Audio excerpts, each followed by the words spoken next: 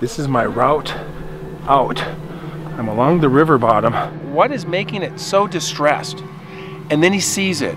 He sees this large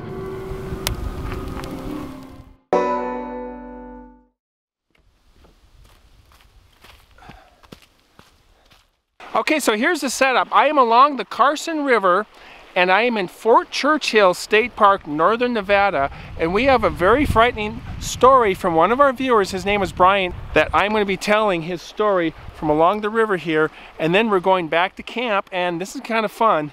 We're going to be having dinner and making it with a pie maker, cast iron pie maker over the fire, and then I'm going to be playing my phone conversation interview with Brian after that. Let's get to it.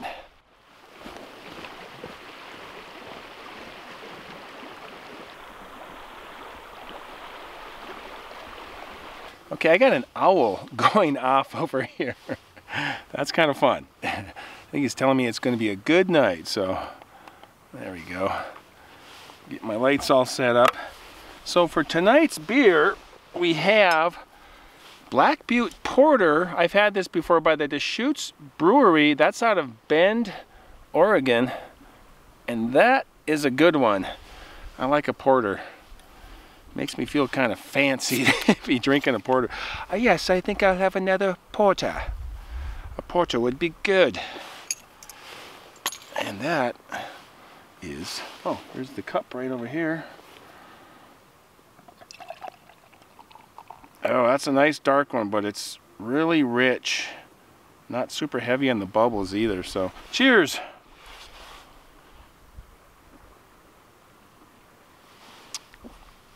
That is really delicious. Like that. The wind has died down too. I always am grateful for when the wind dies down. So in 1971 or 1972, Brian was 10 or 11 years old. He couldn't quite remember exactly which year it was. His grandfather in the early 60s had bought some land, 400 acres of land south of Victoria, Illinois, by a company called the Peabody Coal Company. This was a former strip mine. It was a really rugged area compared to the agricultural land around it. It was very flat. And his grandpa, over the years, built some cabins and improved some lakes in the bottom of some of these pits for fishing. So they stocked some fish in them.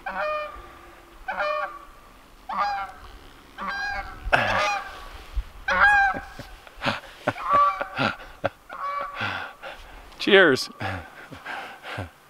All right, got the locals getting involved here. This was a great place for them for a getaway, for weekends. Spent many weekends there, a lot of fishing, fossil hunting, exploring, and Brian really loved it. This particular year, July of that year, it was his birthday. It was always a special time because it was a longer weekend and he could bring some friends with him and they would all hang out and do all this cool stuff in this 400 acres. In fact, when I was growing up, we had a place called the Bass Pond outside of our small town, and it was in a gravel pit. We would take our bikes and ride up to the gravel pit and put our bikes in the ditch, and then we would hike down and go fishing down here. It was really cool. It had sunfish, bass, northern, and very clear and very deep. It was a lot of fun though. It was kind of our own little lake. So this particular weekend, he had two friends and a cousin that came out to hang out with him, to enjoy his birthday. And that morning, they decided to get up and go exploring. So they got all set, got their gear together, and they were going to go to this area that Brian called the hills, these really large tailings piles. And they loved to climb on them, and once they got to the top, because it was so flat around it, they could see for miles and miles. So it was really cool for them.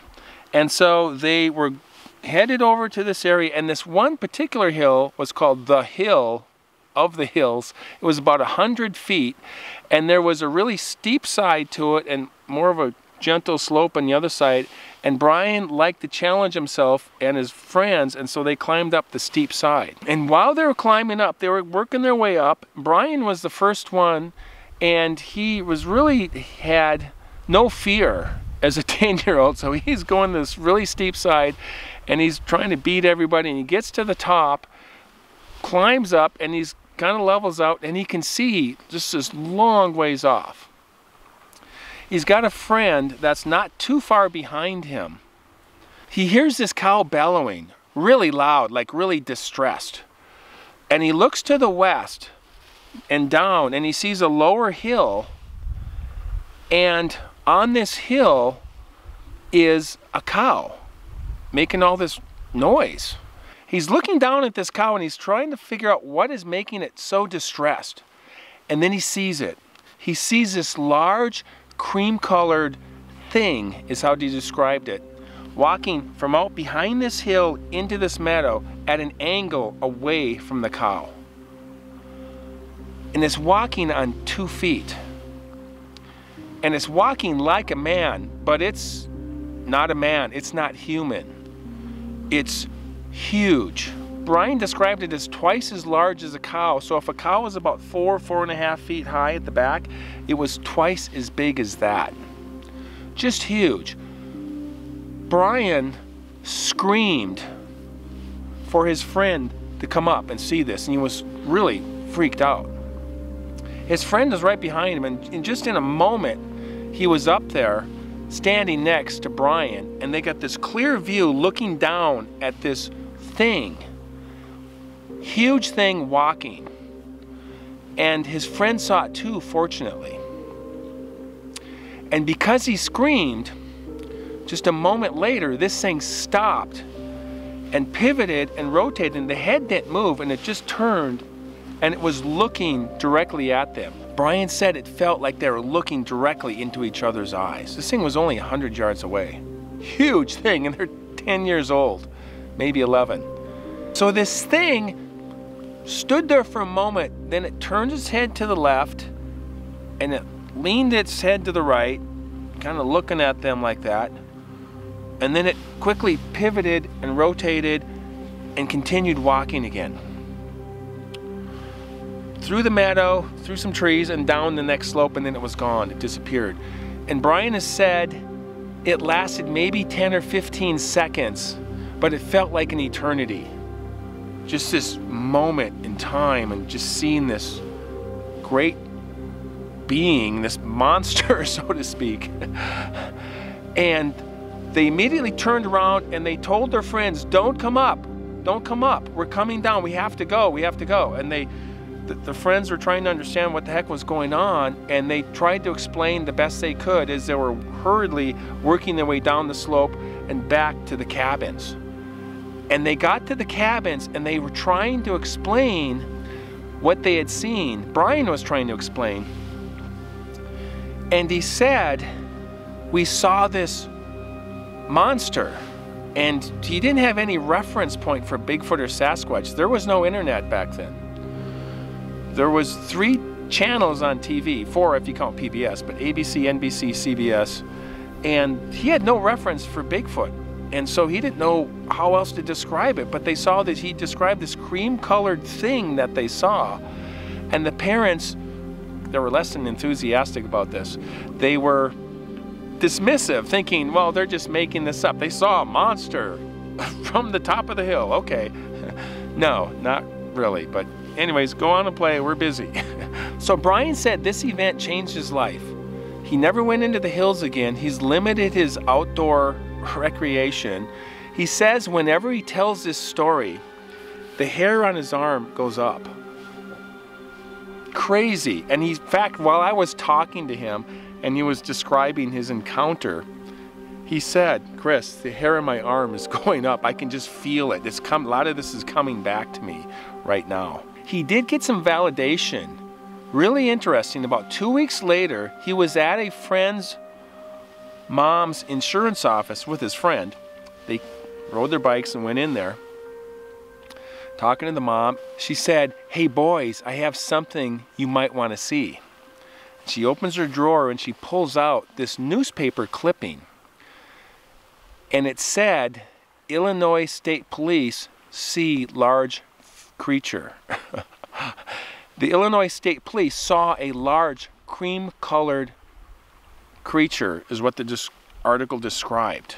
And they described it as this large, hairy man that they had seen. And even on another incident, a sheriff's deputy saw it as well. So there was like 2 encounters that the police had with a cream-colored, large, hairy, upright, bipedal, we'll just say it, Sasquatch. Really interesting. And so that gave them validation that their story just wasn't something they made up. So Brian said it's been over 50 years since he had this experience. But he still remembers it like it was yesterday. Just really clear in his head. What happened, that moment, very crystal clear. And when he told me his story, it was just crystal clear. I could just tell he was just recalling this memory. And it changed him. He also said he felt blessed to have seen it. But on the other hand, he still feels scared to go into the forest. And that is our story for tonight. I think the geese all went home, so I don't blame them. I couldn't imagine what that would be like to actually see one of these things, but you never know. So I am going to hike back to camp, and we're going to do this pie now. Actually, we're making a Reuben sandwich. That'll be fun. I'll take you guys along with me. We'll do a few shots on the way back. It's a little spooky in this forest. I gotta say, the brush is really, really thick in some areas, and it creates these like little tunnels and stuff where like animals can go sit inside there. I was almost tempted to sit inside there and do this story tonight, but I really wanted the river here, so.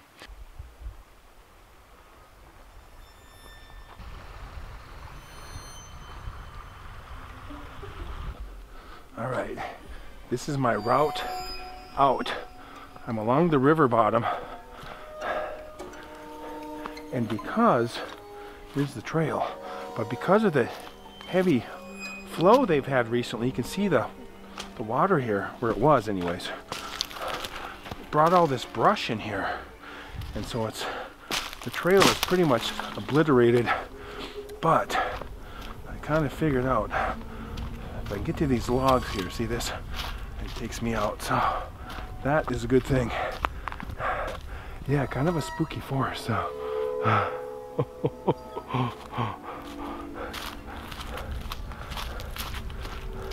And there is no foliage yet. Spring hasn't come yet, so it's just dormant trees at the moment, so.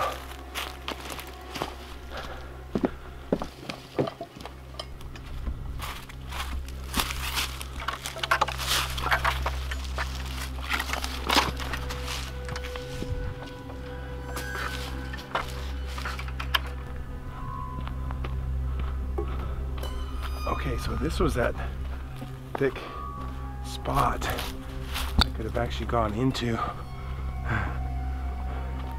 It's really kind of creepy. Kind of back in here, yeah, see that? There's like a little pocket right in there. You could sit in there, get out of the wind or something.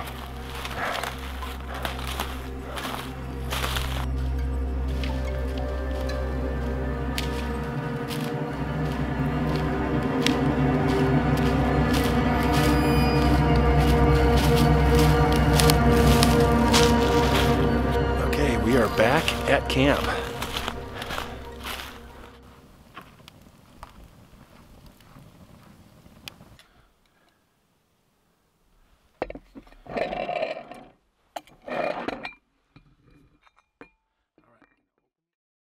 So this happened I'm just kind of trying to get you started here. Okay. Summer of 1972. Is that correct? Yeah, that's right. It was over the July 4th weekend. The reason why I know that my birthday's that weekend. So we always celebrate my birthday the same way. And in about the early 1960s and late 1950s, my grandfather had purchased with a bunch of their friends some land over by Victoria, Illinois. And it was abandoned strip mining ground. And at that time, Illinois was heavy into coal mining. We had, at that location, when they purchased it, the Mecco Mine or Peabody Coal Company, they have these huge diesel electric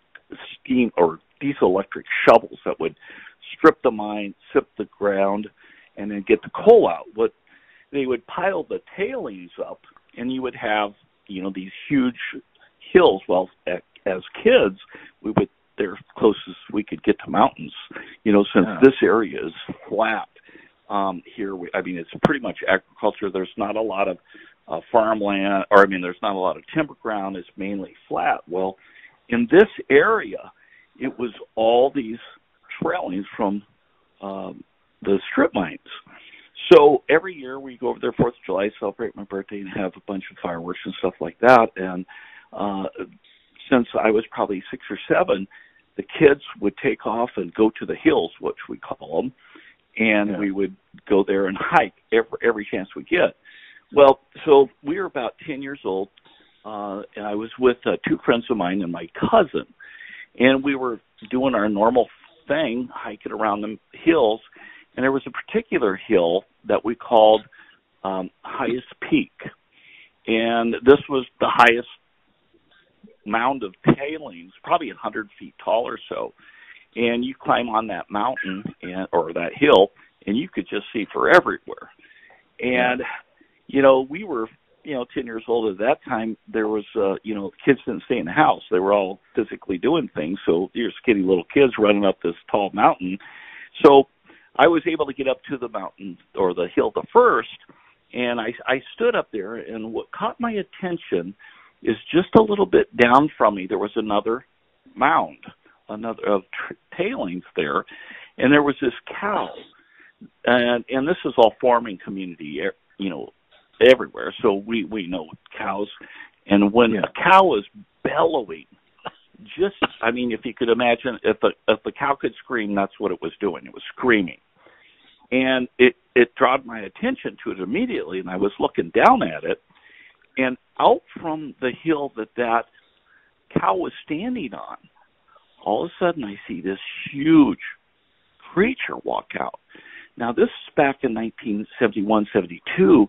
There was no internet. There was, 3 TV stations. We didn't hear much. The only thing that we knew of a monster was from comic books. It was either, Dracula, the Wolfman, or something like that.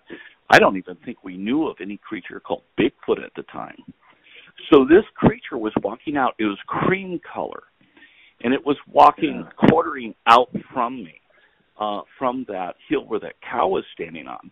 And as soon as I saw it, I screamed to my friends, and as soon as I screamed, the thing, which was walking on 2 legs, and it was, as it was walking, it was kind of flexed forward a little bit and looking kind of down towards the ground. But as soon as I screamed, it stopped, and it turned and looked right at me. And this thing, was about 100 yards from me when I was looking at it. And it stared right at me. By that time, my other friend had gotten to the top with me, and he saw it also. And this thing, when you look at, because of the distance it was, and me being a kid, 10 or 11 years old, it was kind of hard to estimate the size. Other than that, it was probably twice the height of the cow, which you think a cow is about 4 feet tall. So this thing is probably at least 8 or 9 feet tall. But big shoulders, and it had no neck, like a normal, cervical spine or neck in a human being. But when it was looking at me, it would tilt its head to the left, and then it tilted its head to the right. And then after it was probably only lasted about 10 to 15 seconds, it turned and went back the same direction that it came. And at that time, we were in panic. Seeing something like this that we could never even imagine seeing. we got off of that mountain and hightailed it back to where everybody was located, all the adults. And we had trying to explain to them what we saw, and all we could really describe is we saw a monster. And we didn't say a Bigfoot or Sasquatch or anything like that. And so being kids, from 10 to 13 years old, they knew we were pretty shook up about something, but, it never really went any further than that. So from that point, we finished the holidays, went home, and one of the friends that we were with about 2 weeks later, she owned an insurance office in our town there. We were at her office, and she handed this article to us. She goes, "Boys, I think you'd be interested in reading this." So we were reading the article, and it was from a newspaper down further south from where we were at. And it was dated about a week or two before what we saw on July 4th. It was in June. And it was described by the sheriff and the Illinois State Police of this large man-like creature that was cream in color. And in that, at that time there, they mentioned Sasquatch or Bigfoot. Prior to that, we didn't know exactly what to describe it as. So, then maybe we did see something. Unfortunately, it was, a couple of weeks later and time was gone. But, when you see something like this, it's made such an impression on my life because even now I'm 60, I'll be 62 this July. Every time I tell the story, my hair stands up on my arms. I get goosebumps, and it's been this long. And, my kids, they, started to get me to talk to, about it more as we were at a wedding and there was two sheriff's deputies there. One was the groom and the best man, and they were wearing one was wearing a shirt that said, "I believe," and it had a picture of Sasquatch on it. So my wife asked him, and then he says, "Oh, I have a story to tell you." And then his best man were both deputies, and they had also witnessed a Sasquatch. So that kind of brought it all up into the limelight again, where, everybody wanted me to tell my story again and things like that. But, even now, when that happened back then, I was never able to really go into those hills again. I was just too scared. And even, and I'm a, do a lot of hunting. I've been in Alaska and even hunting like that, but I'm always a little bit nervous, even now. And in my house, I have a 9.5-foot Alaskan brown bear that I had shot several years ago. And, I keep telling, my daughter or something, I said, she wants to see a Bigfoot after I tell her this. And I said, that bear is big, but that Bigfoot was bigger. You don't want to see one of these things. And, but yeah, it's really made an impression on my life. And, through my high school years, as, you were able to get more information, I did a little bit more, research on it. And I lived in Northern California for some time, but even up there, I was really hesitant to go out in, the forest or any kind of exploring just because of the fact that, you think of Northern California as the home of Bigfoot, you don't think of Central Illinois as, having the terrain and the environment that Bigfoot would be seen in, but I think it was most likely passing through. Yeah. Wow. And so after that, they saw the article. That was a friend. The friend's mom showed you the article, correct? That's correct, yes. And so did the friend's mom, because she understood your story, did she believe you guys then? Oh, yeah. I think they all started to believe us that there was something there. Because what we described to them, a couple of weeks before, that is exactly what was in the article that the state police had described. Yeah, exactly. Yeah, so it's like it's like confirmation. From authorities, not just a crazy neighbor or something. Exactly right. And for the fact that the Sasquatch was cream color, Yeah. it's just so unusual. Now I think even though I see the different stories about them, and you just never, you'll see some reddish ones, but never a cream colored one. And and it was several years when I first saw the Roger Patterson's film and saw his video of the Bigfoot walking, and it just struck me as that's exactly how the one that I saw walked. And, wow, in his video, especially with the definition now, I mean, you can see the underlying musculature in that creature that he filmed. It was just tremendous now with the technology we have to improve the video. Yeah, they've been able to stabilize that footage, and then they can zoom in and then sharpen it somewhat and isolate it, and then see the the movements and stuff. So right. Yeah. So with this cream colored one that you saw, when it turned to look at you, can you describe the face? Like, the hair and what the face looked like with the hair around it and stuff. Yeah, the face, the whole thing was cream. I guess you could, like a dirty yellow. That's what it will look. And when it turned, because of the fact, it had such broad shoulders and the area of the skull, there was no real clear definition of a neck like we think in a human being. And then when it turned and it looked at us, it did lean its head to the right and to the left. The facial features, it looked pinkish around the face. It was ways off. I couldn't really see, real clear definition other than it was kind of pinkish. It looked a little bit more, it was definitely not the same color as the fur from the rest of the body. Yeah.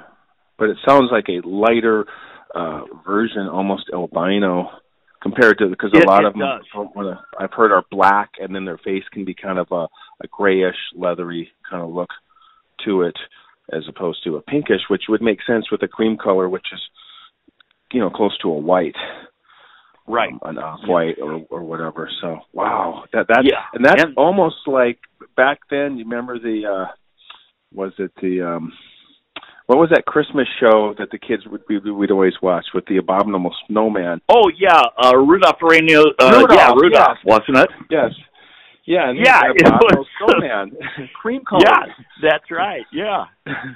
and that was kind of like for kids back then. It was like an introduction to there's kind of this monster that's large, fur colored, and kind of scary, and he's cream colored and lives in the wilderness somewhere. Yeah, exactly. So and especially now back then, we didn't have the information access that we have. No. Through, the internet now, and it took forever before we even was able to try to get some information about this thing. Yeah. I was talking to somebody who had a story from that time period, and then sometime later they saw In Search Of, and then they saw the Patterson Gimlin on In Search Of, and that's kind of the only place you could see that when a show like that would show that footage, because it wasn't as readily available on the internet. Right. That so you'd be kind of happenstance to catch something like that and see it like, oh my gosh, I saw the show and they had a segment on this thing called Bigfoot, and here was some footage and stuff. So now you can binge watch. I know it. That's true. When I remember the first time I saw it, and it's like, oh my gosh, that's what we saw. That's exactly what we saw. Wow. That's crazy. And so when you're out in the woods, or you're thinking about going out in the forest, and from your experience, what are you feeling that makes you hesitant or, any concern? Yeah, right now, most of the time when I go out hunting, you always go out when it's dark and things like that. It's just, you just have a little bit of an uneasy feeling. And, and I know the chances of seeing this again in my area here is probably like winning the Powerball. I mean, it's just next to impossible. I will ever have that experience again, but still, it gives me a little bit of hesitation. But more so when I was in Northern California, I think it gave me a little bit more of a uneasiness there, just because it's so vast out here. Because in our area here, if you're up 20 feet, you can see 7 miles. It's flat, and there's nothing here. I mean, even though we have tons of deer here, you can get out in the woods, you never see them. It's just so. Something's out there. I mean, granted, the chance of you ever seeing it, it's that uneasy feeling, just kind of the uneasy feeling. That's the only way I can describe it. Sure, that makes sense. Well, I'm glad you're able to still go out and enjoy hunting and do the things that you'd like to do, and your experience wasn't so traumatic that. Sure, yeah, it was in the beginning, but as I got older, and I realized that. So that's totally understandable that you'd have some hesitancy to, when you're out there, that you may see something because you know better. What you saw. I tell you, nobody can tell me what I saw wasn't real. It burned such an impression into my brain that I repeat that story, and every time I do, the hair stands up on my arms, and I get goosebumps. Just like the first time I said it. Yeah, and I've heard where people try to tell other people what they saw and say, well, what you saw was a black bear walking on 2 feet, and it was maybe a light-colored black bear or something. Or they try to explain what you saw to you, and you're like, you got to be like, no, that's not true. Exactly. You can't describe what I saw for me and redefine it. So, well, that's good. Well, good job explaining all that, and I really appreciate that. And it's interesting the impact this has had on you for all these years, and you still get some feelings about it when you talk about it and stuff. Oh, I know, because it's you tell people, you got to be careful because some people think you're crazy, but when you explain to them and the fact that no, this happened not a week ago or not a year ago, it was 50 years ago. And I was 10 years old or 11 years old when I saw this thing. And and then they say, "Oh, yeah, we see the hair on your arm standing up." It's kind of hard to act that way. Yeah, exactly. You got your arm hairs trained and practicing that to trick everyone. Oh, that's great, though. All right, Brian. Well, I appreciate talking to you, and you bet, telling Chris. the story. Glad you can freely talk about it, and you've got some people around you that understand, and you're not seen as some kind of crazy hoaxer or something. But that's for sure. It's quite a story, though, especially for kids to see that without the parents. That's it, because we're 10. I remember when my kids were 10 years old. I would never let them go run around like I did. Especially. Nowadays. I grew up the same way. Yeah, we had a county park reserve with like 5 lakes in it, and forests and hills and open, meadows and stuff. And we would go out there by ourselves throughout the year in Minnesota. So we would snowshoe in the winter, and then we would hike in the summer and bike, and we would be out there for all day exploring and messing around as kids. And I don't think kids do that kind of thing anymore. So we'd have to hike just to get to the edge of this park reserve. We'd have to hike about a good mile, and then we'd hike for miles within this park reserve. Yeah, that's true. Yeah, exactly. All right. Well, thank you, Brian. I appreciate your time. Hey, Chris, you bet. Yeah, and I appreciate you watching my channel and stuff. So. Oh, it's great. We watch it. We have everybody over, and it's like, hey, there's a new episode. So we sit there. And then I have to tell my story after we hear your story. Yeah, exactly. So, yeah. All right. Well, that's great. Well, have a great day. I appreciate it, Chris. Day. You too. Thanks. Okay, bye-bye. Bye. All right, guys, that's our story for tonight, and thanks for hanging out with me. That was fun to be camping again. If you have your own story, please send it to basecampchris2@gmail.com. We'll see what we can do, and that would be great.